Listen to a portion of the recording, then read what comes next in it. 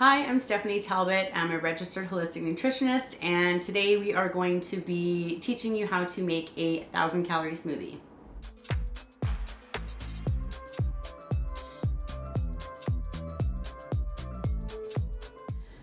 So with the 1,000-calorie smoothie that we made, there is a lot of healthy good fats in here, good carbohydrates, and this is a perfect shake to have after a strenuous workout. So it is a 1,000-calorie smoothie.